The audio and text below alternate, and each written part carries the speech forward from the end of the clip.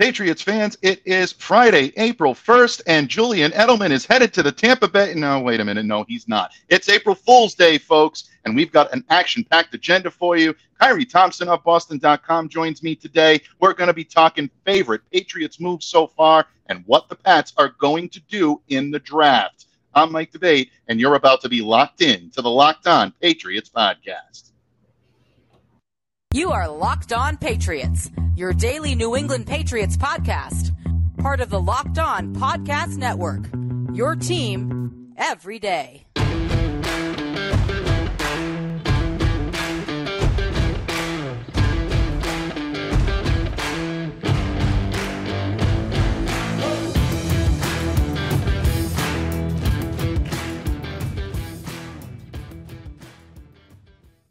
Hello to all of you Foxborough faithful, and thank you for once again making Locked On Patriots not just a daily part of your New England Patriots coverage, but also your first listen every day. Remember, folks, Locked On Patriots, free and available on all platforms.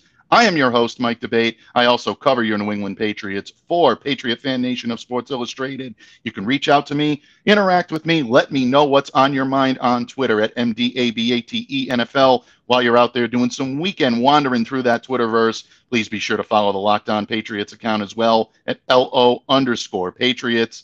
Pats fans, it is April Fool's Day, and as you know, when you did some surfing through the Twitterverse earlier today, you know that Julian Edelman had some fun at our expense. He is not headed to Tampa Bay, at least not today. He's not. And you know what? Bottom line, I think Patriots fans are breathing a big sigh of relief on that one. But there is still a lot to talk about in Patriots Nation. Free agency right now in the waves. We've also got the draft coming up. It's an exciting time to be a football fan. And it's also an exciting time to be a Patriots fan. Folks, it's an exciting time to be listening and watching Locked On Patriots today because, as you can see, we have one of the best, the very best on the Patriots beat. You know his great work and spot-on analysis from Boston.com. It's my honor to welcome my good friend, Khari Thompson, here today. Khari, welcome back to Locked On Patriots. Welcome to our new setup here on Locked On, now available on YouTube. I love it, my man, Mike. This looks great. And also, it's great to be back with you once again. Absolutely. It's always an honor, always my privilege to share the microphone with you, my friend. The great work that you provided for the Patriots beat this year, in my opinion, second to none. But Khari is not just limited to the Patriots, folks. All over Boston sports. If it's in the landscape in the hub, he's got his fingerprints on it, and it's always stellar work. And this has been one I've been looking forward to for a while, bud, because as you know, I always say there's never a dull moment in Foxborough. I get my share of flack for that because a lot of Patriots fans, a limited sect, let's say, are not too happy with the Patriots' output in free agency so far. They're saying that there has been a dull moment in Foxborough, that maybe Bill Belichick's been a little bit asleep on the wheel.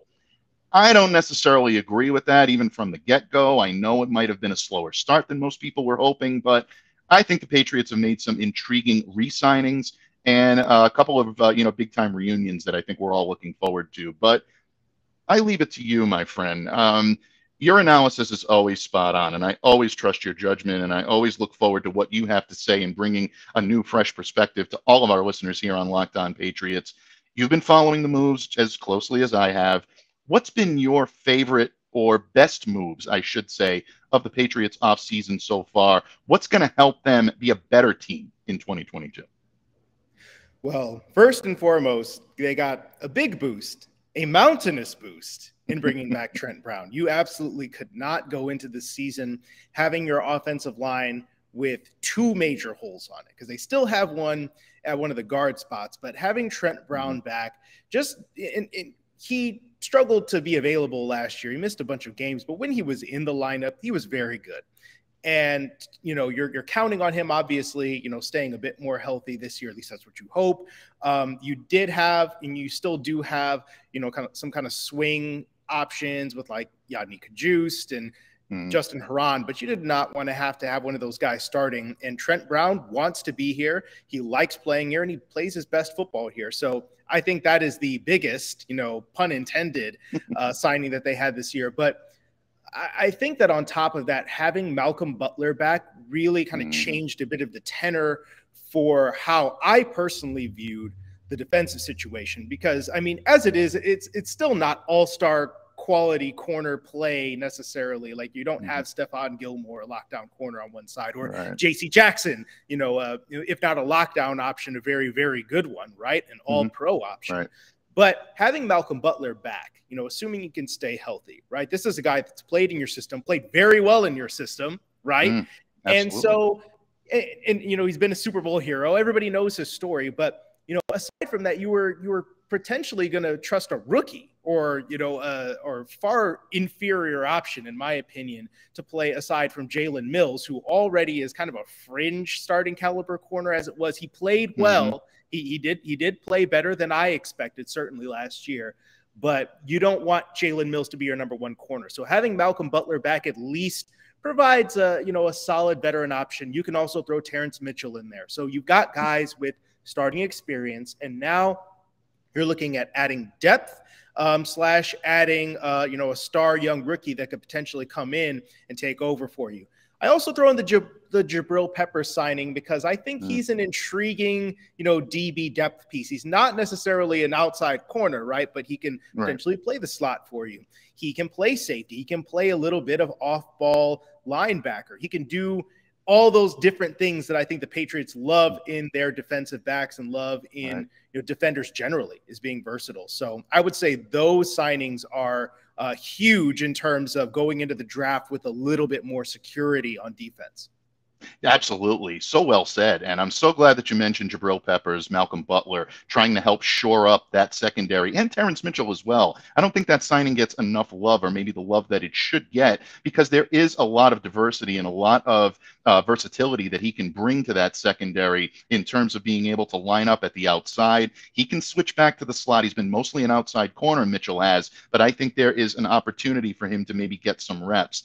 Butler coming back, I think, is great. It's great for the morale, definitely great for this fan base. I know a lot of fans have had a lot of feedback about Malcolm coming back in and getting a chance to maybe right some of the wrongs that were either done to him or the perceived problems that happened when he left here in New England in his first tour of duty. See the videos of him and the photos of him. He looks great. He looks like he's working out. He's in great shape. I think he's coming in motivated to be a New England Patriot once again, and I think that's going to pay dividends. I'm also intrigued by the Peppers signing because I love versatile guys like this. A couple of years ago, I was so over the moon to see Adrian Phillips arrive in New England because of his ability to line up at the box, to line up at the free safety, but also that off-the-ball linebacker. I saw him take defensive snaps on the line when he was a member of the Chargers, and I was on that beat. One of my favorite guys to cover when I was doing the Chargers was Adrian Phillips. And I'm not saying that Peppers coming in here is going to be a Phillips like for like, but this guy has the capabilities of being someone that can really, I think, improve your defense at so many different levels, and also the added ability for him to be a punt returner. Patriots need that right now. My man Gunner is over in Pittsburgh right now, so going to be difficult to fill those shoes, but Jabril has had a lot of experience doing that. I think that's going to be big for them. And of course, beyond the shadow of a doubt, you mentioned it, there are big moves, and then there are big moves, folks. The big move coming in and bringing in a guy like Trent Brown to return and continue his second tour of duty, absolutely huge. Khari, you definitely touched on the fact that the Patriots have some holes still to fill, and they might look to the upcoming NFL draft, which, believe it or not, folks, is actually at the end of this month. I love saying the NFL draft is this month. It's great. I'm going to continue to say it all month long here on Locked On Patriots. But there are still holes to fill.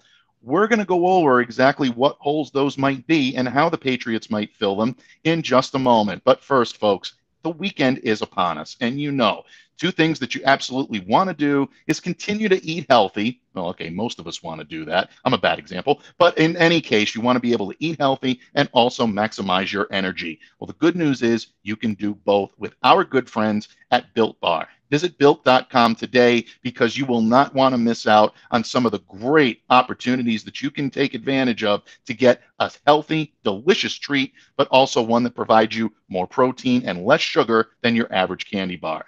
Built Bar is always on the cusp of bringing in the most delicious flavors possible, but also delivering the health benefits that a protein bar does. Much more protein, far less sugar, and the taste surpasses anything you'll get at the candy aisle. Built Bar always focuses on the flavor. I don't know how they do it, but they do it. They focus on the flavor first, and then they make it healthy for you. So do yourself a favor. Don't delay. Do it today. Visit our good friends at Built.com. Make sure when you visit that you enter the promo code LOCK15 for 15% off your next order. That's visit Built.com today. Enter the promo code LOCK15 for 15% off your next order at Built.com. Patriots fans, once again, my good friend Khari Thompson of Boston.com joins me here today. Khari, we talked about some of the Patriots' good moves in the beginning of free agency and how it's not necessarily Bill Belichick falling asleep at the wheel, just getting a slower start than he had in 2021. Naturally, I mean, they had a lot of money to spend. There was a free spending spree going on in Foxborough. We weren't going to quite get that this time around, but the Patriots have addressed some deficits on their roster, but they haven't addressed them all. And there are still some needs that this team has going into now the lesser waves of free agency and, of course, the NFL draft coming up at the end of the month. As you look at this team, you look at the holes that have to be filled in the roster, and you look at the availability of what's out there in terms of the Patriots being able to fill it. Before we get into how they're filling it, what would you say are the biggest needs, or what would you say is the biggest need on this team right now as we sit here on April 1st? So I think the biggest hole is your other guard spot. Right. Because right now you have a situation where, Michael Onwenu, you might have been fine getting rid of either of, Ted Karras or Shaq Mason, but instead both of them are gone. Now, Michael Onwenu can fill one of those spots, and it seems like people are penciling him in more at right guard. I mean, he could play either guard spot, obviously, but say he slots in at right guard. Well, your left guard spot would then be manned, at least for now, by James Ferentz. And he was okay in the limited time that he came and filled in when there were injuries and COVID absences and things on the offensive line last year. But you don't want to have to start him. You'd rather have him as a depth piece that you could potentially move around and plug in as needed. So I think that is probably going to be the biggest area of need for, whether you're looking to continue to address things in free agency or the draft. So I would expect them to add at least one more interior offensive lineman by the time this month is out. And we'll get into who I think that could be in a little while. But the other one that I think still needs to get looked at is cornerback. So we mentioned that a little bit before. Yeah, it's great that they have Malcolm Butler, Terrence Mitchell, and Jalen Mills, but I think all that means is that maybe you don't have to draft a cornerback in the first round, but you still need to draft one. You need to draft more than one, probably. You can never have enough good corners. What they have are a lot of versatile guys that can potentially play inside, outside, and maybe in a little bit of safety, like a Miles Bryant. He can play in a number of spots, but you need an outside corner, right? Because there are still going to be questions about that position after this year, right? Because a lot of these guys are veteran stopgaps. So you need a guy that, could potentially be around for a little bit and can develop into that role. Also, I think you got to look at outside, rather off-ball linebacker, I should say. Right. They might still add an outside linebacker, but I think off-ball linebacker, you're still looking to get more talented, more productive at that position. Obviously, they brought back Juwan Bentley. I think that was another solid under the radar move. He gives you the one thumper that you kind of still want to have in this defense if you're Bill Belichick. But on the opposite side of that, I liked the trade for Mack Wilson.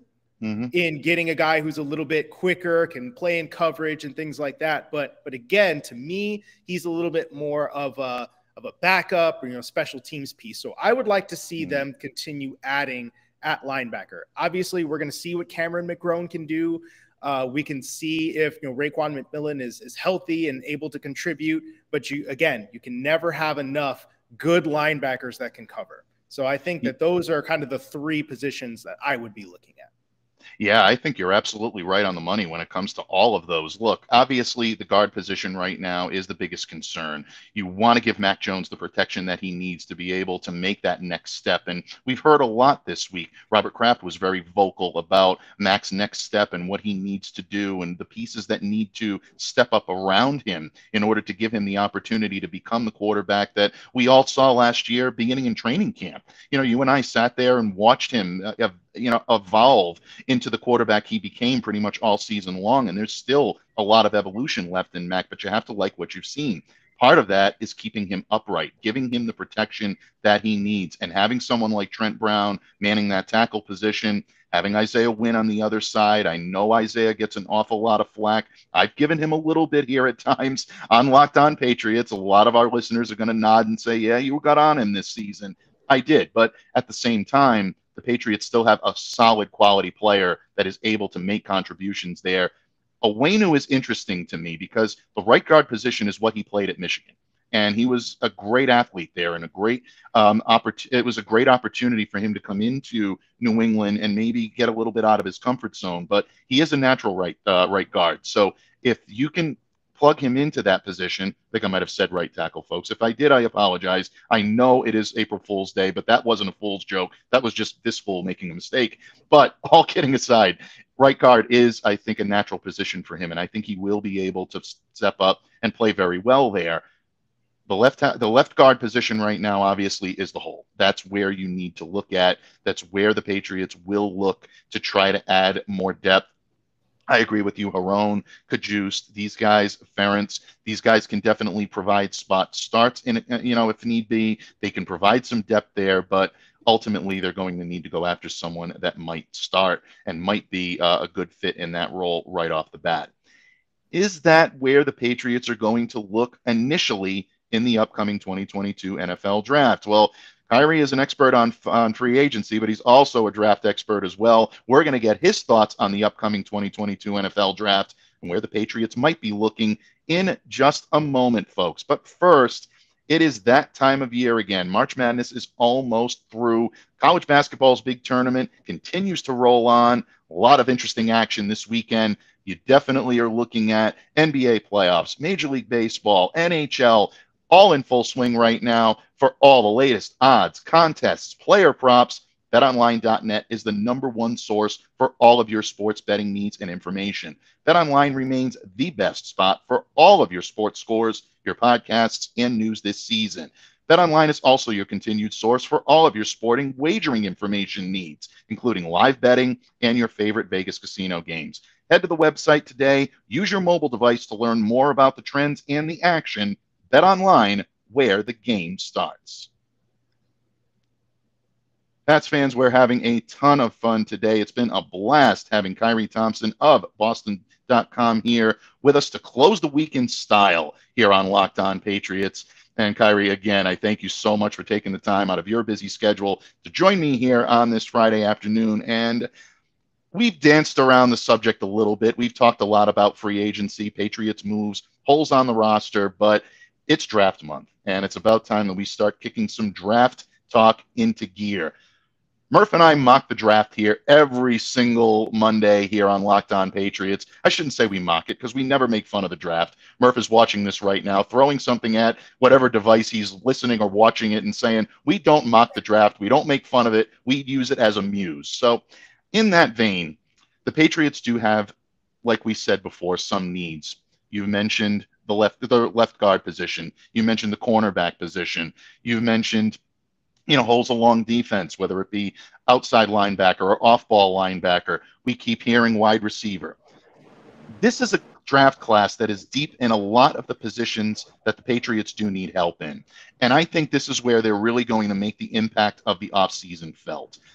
Khari, as you look toward the draft and you look at the Patriots' needs, you look at what's out there, what's catching your sharp eye? What should Patriots fans be paying close attention to when draft time comes around in terms of them filling the roster holes, and who might be potential Patriots when all is said and done?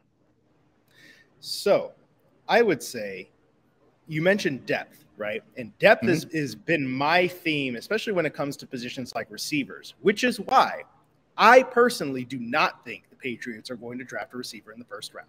I think that they will probably look at this like, you know what, we can get another guy later. And the other thing with the receiver position, the pass catchers, is in the end, they're going to have their top 3 receivers from last year back. They're going to have Jacoby Myers and Kendrick Bourne and Hunter Henry. They're not losing any of those guys. So they could absolutely look at this and be like, you know what? I think we're just going to look at Nelson Aguilar and Jonnu Smith and say, we just need to do better with you guys, and we need to get you to be more productive, as opposed to being like, we definitely have to overhaul the receiver position. I don't necessarily see that. So I personally think that it's more likely that they would go defense. The players that I'm looking at are, say, a DeVante Wyatt from Georgia Falls. I think Jordan Davis might go before that. But, you know, if a player like Davis or DeVante Wyatt falls, I think it's going to be really hard for Belichick to pass that up, because when you can disrupt the middle up front and just put pressure on quarterbacks without having to blitz, I mean, that is just so tantalizing, right? And so really if they can have that, I feel like they might take a dive there. The other guy I'm thinking about, I've really liked him a lot from the beginning, is Devin Lloyd from Utah, the linebacker. He can play anywhere, off ball, on the ball. He has pass rush moves. For a guy who's like 240 odd pounds, he's got pass rush moves like a real defensive end. Like, it's uncanny stuff. And I feel like, again, another versatile, athletic dude that can make plays anywhere on the defense. That's exactly what the Patriots say they want at linebacker. Again, he's going to have to fall. I've seen mocks have him anywhere from, you know, the 20s to going top 10. So, I mean, you never really know how teams are going to view him. I think his tape is really interesting stuff. But I also think defensively, there's an opportunity for a cornerback like a Kaiir Elam. I was at the NFL Combine and sat near Elam, and I'll tell you what, that guy just sounds like a New England Patriot. He just sounds like he takes utter and complete offense to anybody who thinks that they can take him. And he just prides himself on domination and preparation. And when I heard those words come out of his mouth, I was just like, oh my goodness. Like, if the Patriots were so inclined, he could absolutely be a pick there. And he would potentially reroute this idea that, oh, but they're definitely going to go more zone. That guy's a man coverage corner. And I think that could be maybe something that convinces them to stay on the track. But my biggest draft crush right now, I'll throw it out there for number 21, is Zion Johnson. Once again, saw that guy up front at the Combine throw up 32 reps on the bench with no shoes, no socks. And his technique, the way that he plays, is both technical and violent on the offensive line. And so, I mean, there is a legitimate chance that Zion Johnson is the best player available on offense or defense at number 21. And if that happens, again, there's this idea that, oh, yeah, maybe the Patriots trade down here and recoup a little bit more draft stock. But, man, if that guy's at number 21 and you have the opportunity to put him in front of Mac Jones, I mean, that's a potential Pro Bowler right there in my mind. True. So I think that's something the Patriots should definitely think about doing. Yeah, I completely agree with you on wide receiver, and I know I've taken some slack here. I know you probably have as well for some of our opinions that we've shared either on Twitter or, in my case, here on Locked On Patriots. But I'm in the mode of agreeing with you there. I think, especially hearing what Robert Kraft had to say earlier this week, that was really an eye-opener for me in a lot of ways, really calling out some of the players, not by name, but calling them out and saying that there are guys on this roster that maybe didn't perform as well as we wanted them to last year that have something to prove this year. You know Jonnu Smith is in the crosshairs right now, and you know Nelson Aguilar is as well. Are either of these guys going to be top-flight, surefire Pro Bowlers? Probably not. It's not what they were brought in to be. But Nelson can still help to be that vertical threat. You saw Matt connect with him a couple of times this year. I think maybe him having a little bit more comfort level in this offense is going to help him in the long run. Jonnu, I think, is interesting to me because I think him coming in, having the experience of being here from OTA, through minicamp, through offseason workouts, all that is going to give him the opportunity to ingratiate himself more in the offense. And who knows, maybe the absence of Jakob Johnson allows him to play a little more of an H-back role. Maybe that helps to get him a little bit kick-started. But I still think there is a lot of talent for him to be a red zone threat and a receiver there. So the Patriots will address the wide receiver position, folks. I just don't think they're going to do it in the first round. And I think Khari is onto something here with Zion Johnson. And you know that this is a Belichickian type pick.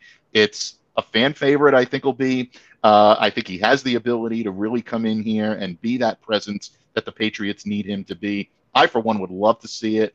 If they do go defense and they go that side of the ball, you know, you mentioned a few guys. Lloyd is someone who's very popular in mock drafts to the New England Patriots. You mentioned Devontae Wyatt, a guy that I've had my eye on, and I want to thank Murph for this because he really helped for me to see the type of fit that this kid could have, especially knowing what the Patriots' needs are going to be and some of those speedsters that they're going to have to contend with in wide receiver and other teams, especially within the division. I'm looking at Stephon Diggs. I'm looking at Tyreek Hill. You want to have someone in the middle of that defense that can be that RPO eraser. And Nakobe Dean out of Georgia right now, I think would be an intriguing option there as well. Not prototypical Patriot. He's not that typical Patriot linebacker, but he's someone that has the speed sideline to sideline to really help that defense, I think, shore up in an area that they had some difficulty in last season. As always, my friend, good stuff. Before I do let you go today, I am going to put you on the hot seat a little bit in terms of Patriots moves still to be made. When all is said and done, my friend, when the Patriots offseason is in the books and we're ready to start watching this team take the field in minicamp in early June, will it be the draft that was the story of the Patriots offseason rebuilding or retooling, or will it end up being the free agents that they brought in and the internal free agents that they've re-signed, guys that we didn't even mention that much on this pod, like a Devin McCourty or a James White or, you know, a Matthew Slater? Will it be those types of retoolings and maybe the 2021 guys rounding into shape, or can this draft class be as memorable this year as the draft class was in 2021? I think they're going to want the draft to be the story because in a lot of ways, what they're doing is kind of running it back with, you know, more or less the same squad and saying, look, okay, yeah, it's going to be internal improvements. For example, like Mac Jones, we are looking for you to make the leap to make this team better. And Devin McCourty, we really need you because we have no idea what kind of coverages we're going to be playing just yet. So we need your help. Also, Brian Hoyer, you're basically the quarterback coach of the New England Patriots. Nice one. But I think that when it comes down to it, it's going to be, it's going to be the internal guys, like, you know, again, like the Cameron McGrones, right? The guys who didn't really play, or Ronnie Perkins, you know, come on down, show us that you can have a role in this defense and show off some of that pass rushing explosion. But when it comes down to it, the Patriots were partly where they were last year because of their draft. Mac Jones, Christian Barmore, and Ramondre Stevenson. Do not forget about that. So I think that ultimately what they did in free agency is rely on, first of all, the guys that they wanted for continuity to come back. And then they're doing kind of the bargain bin stuff that they've done for 2 decades, right? I think people kind of, forgot that in the frenzy that was last year. But this is what the Patriots do, right? They turn the guys that you don't expect to be anything into productive players, right? They take the undrafted guys or the cast-offs and turn them into productive players.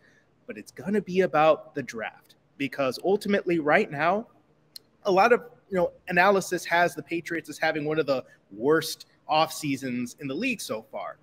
But what can turn that around is adding some really good, productive rookies. And once again, I mean, everything that happened with the free agency class last year, like, yes, the sheer number of moves, to kind of make the team competitive, right? Like that was the story, them spending all that money. But the draft was instrumental in that team going 10-7. And I think that if the Patriots are going to do anything regarding, contending for the playoffs, yes, it is going to be Mac Jones and kind of growing with each other in year 2. So maybe you could say like that's the thing. But I'm still looking at this draft, and I think that when minicamp rolls around, right, and the excitement of seeing those kids out there, and then when training camp rolls around and you see like, wow, they got some impact players, right? That ultimately I feel like that's going to be the fine tune. That's going to be the thing that maybe puts them over the edge of where they are. Because right now they're essentially saying like, look, we're going to kind of stick with what we got. and then we're going to see what the draft provides. And, as long as the draft provides them with the kind of talent that they believe can contribute right away, then I think that they're going to be able to keep pace. They're not where Buffalo is. I mean, I think I've still got them winning the division, but you can still stay ahead of Miami if you have a good draft, in my opinion. Yeah, and I think a lot of Patriots fans would agree with that. You're looking at one Patriots analyst that does agree with you here, and I absolutely agree with you on the draft being the tone setter for the offseason. Look, fast and furious may set the pace, but slow and steady usually wins the race in the long run. And I think that's how the New England Patriots are going to take an approach here. They're going to look at the draft in terms of what their needs are. And again, this is a very deep draft where the New England Patriots need help the most. And I think Bill Belichick and the brain trust of the Pats realizes that. I think they will go into it in that way. And who knows, at this time next month, when the draft is in the books and we're all said and done, we may have a different approach or a different outlook as to what the New England Patriots did in this offseason. And this is going to be a fun team to watch this year without any question. A lot of questions to be answered, but a lot of growth that I think we expect to see amongst a lot of these players on this roster. Folks, he is the great Khari Thompson. He is my good friend and columnist extraordinaire, Patriots beat writer extraordinaire for Boston.com. Definitely want to check him out. Anytime he puts voice to microphone, pen to paper, as I always say here on Locked On Patriots, it's point, click, learn, enrichment material. Follow it all because, folks, you will be informed, you'll be entertained. You can't ask for anything more. Before I let you go, my friend, please let everyone know out there in the Twitterverse or watching here today on YouTube, know where they can interact with you on social and what you have coming up in the days and weeks leading up to the draft. Yes, sir. Well, as you can see on the screen, you can follow me at KDThompson5. I am always on Twitter. Feel free to drop me a line. Hit me with your questions. I'm always in for it. And generally, I would say I'm going to be having a look at what is, first of all, recapping the Patriots' moves, maybe giving a little grade to them. But also, I am going to definitely be crunching a little bit of film as the draft comes up because I'm a nerd. I like to do that. And I'll give you an idea of who I think, not just who the Patriots are going to take in the first round, but I'm going to have a look at that second and third round too, because day 2 is going to be fascinating. Thank you very much, as always, for having me on, Mr. Mike. Absolutely, Khari. Thank you very much for taking time out of your schedule to join me here on Locked On Patriots. Folks, you will continue to hear Khari throughout the offseason and into the season here on Locked On Patriots. One of my favorite guys on the beat, one of the best guys you'll meet anywhere, and I truly mean that, a good friend, a good man, and definitely keep a sharp eye on everything he has to say, Patriots-related. Once again, folks, you'll never be led astray. Thank you all so much for making Locked On Patriots your first listen every day and also a daily part of your New England Patriots coverage. Smash the subscribe button on YouTube if you haven't already done so. On the audio, definitely continue to download, subscribe to, and follow Locked On Patriots on platforms such as Spotify, the Odyssey app, Google Podcasts, Apple Podcasts, wherever you get your podcasts. Make sure that you're staying locked in to Locked On Patriots. On behalf of Khari Thompson of Boston.com, I am Mike Debate. Thank you again for tuning in today. Stay safe, stay well, be the change you wish to see in the world. Have a great weekend, everyone.